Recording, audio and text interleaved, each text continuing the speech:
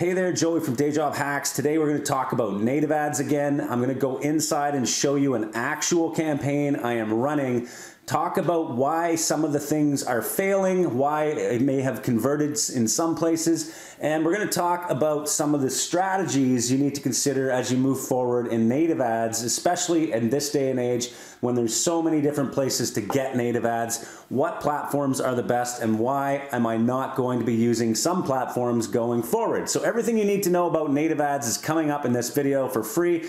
Please also like, subscribe to this channel if you like anything related to media buying online, and we'll see you inside my computer as we go in there now to check out the campaign. All right, here we are inside. I want to answer a bunch of questions around native ads. I know a lot of people are interested in running native ads. I've run native ads for about 7 years, and I have a lot of experience. I've spent hundreds of thousands of dollars on it. So what better way to show native ads and how they work, especially for digital marketers or media buyers, than to actually go into a sample campaign, okay? I know people like to see sample campaigns. If you do, then make sure you subscribe to my channel because I do this a lot, okay? So here is a keto diet campaign I'm running currently on MGID to get some data. Whether I run this and try and scale it on MGID or not, it doesn't really matter. I'm gonna show you some of the strategies and things that you need to consider and why I like other platforms above MGID for the most part. So here we go. This is a campaign I started 1,300 clicks on my tracker, which is CPV Lab Pro, as you can see here. Inside MGID, I spent roughly $351, got 2 conversions. Those conversions didn't actually track into MGID, even though I had the postback set properly. So I need to examine that. That's why currently the campaign is paused.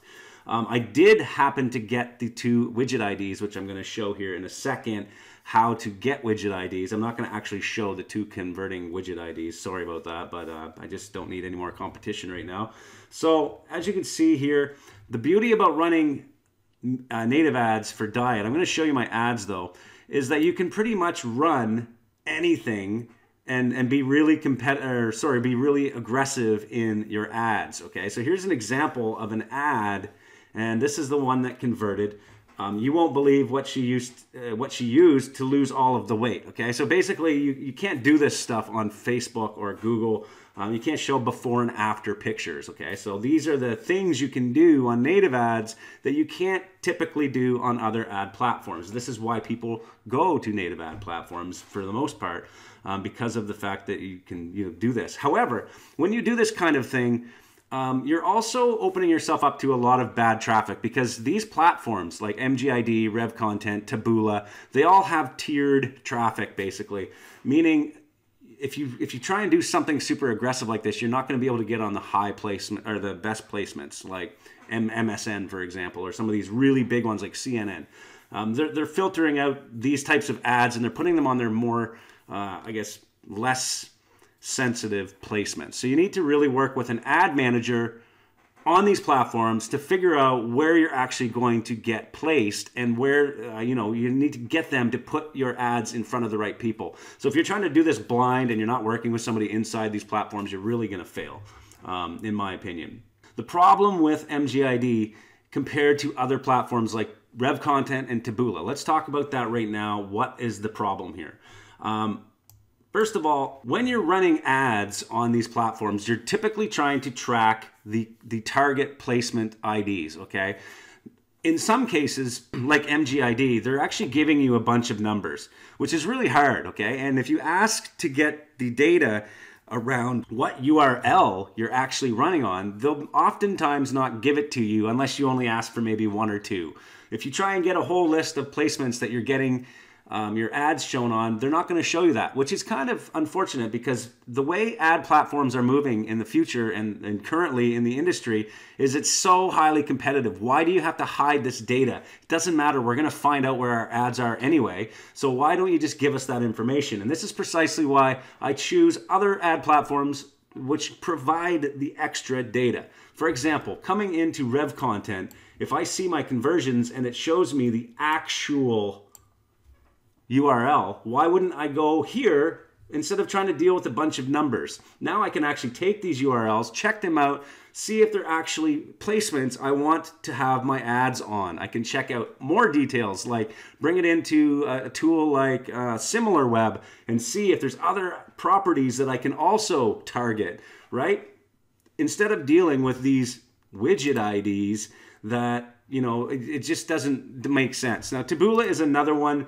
I've done training inside Powerhouse Affiliate on Taboola, showing, you know, setting up an ad and all that stuff. Again, they show you the domains, the actual placements that you're getting your traffic from, which is great. Now, there's other platforms out there that do that as well. So make sure when you're choosing your native ad platform that you're looking for ones that aren't super suspicious about their widget IDs. Okay, this is a thing of the past, in my opinion. Get rid of the widget IDs. Let's start dealing with actual placements. Okay, so that is a big thing. Now, the other things you need to consider is that you're going to be getting thousands of clicks. And they're probably not even going to match. Like, for example, let's go back to the dashboard here at MGID. And you can see I have 1,172 clicks here. But inside my tracker, I have 1,302. So there's a roughly, you know, more than 10%, almost 20% of clicks I'm not paying for. So I'm getting extra clicks into my tracker. So there's going to be discrepancies. If you try and fight your brain to try and figure out where all this is happening, I mean, it's going to waste so much time. So don't try and figure out the exact click amounts, but you can just factor in to the matter that there's probably a bunch of bots going on here. There's a bunch of filters. There's different countries coming in from different placements, and you just have to weed through all of that and try and get your data. The next thing you need to do when you're running native ads is you need to make sure you're testing multiple landing pages. When you run only one single landing page, you're simply just not going to win. Many people will come into these platforms like Adplexity and they'll find a landing page that they think is going to work. They'll take it, they'll rip it, they'll run it, and all of a sudden they realize nothing is working. Oh my God, look how disgusting this ad is. I just realized that as I'm looking at this page. But anyway, as you're running these pages, you should be actually tweaking them, changing them to whatever thing you want, like changing the headlines, changing the images, changing the text, everything, because all of these pages here are pages that have been running for so long, and the people that are winning are the people that are constantly split testing. And I've said that in the previous video I just did this week, actually, that most of these pages you need to actually tweak. So when you click on these ads, this is Adplexity. You can get that at dayjobhacks.com/Adplexity. You can actually get a huge discount using that link, and it's also in the description below. But coming in, you can see that one of my landing pages clearly was the winner. If I would not have known that had I just started with landing page 1. I needed to test 4 landing pages before finding the one that has the highest click-through rate and the one that converted twice, okay? So this is the page that I will move forward with, and then I'll tweak it and you know, split test it to maybe run this one at 80% versus another one at 20% and constantly split testing. Ads is the next thing, okay? These are the teaser IDs. If you're not collecting that from your native ads platform, you're not going to know which ad is actually converting. Again, you can see right here, this one is the best ad out of all the other ones.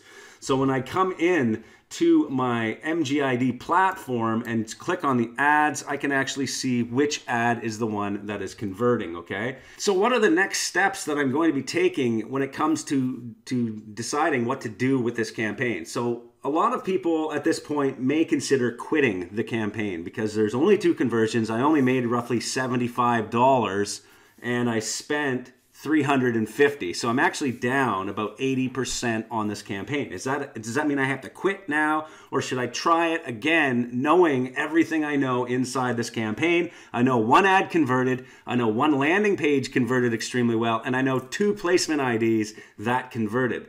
So why wouldn't I just take those specific pieces and put them together and run it specifically on that and then scale from there? And that is precisely what I will be doing, okay? And the only way to do that is to work with an ad rep and say, hey, there's 2 placement IDs. I want both of these. I want to know where they are. Let's go in. Let's find other placements that are similar to that.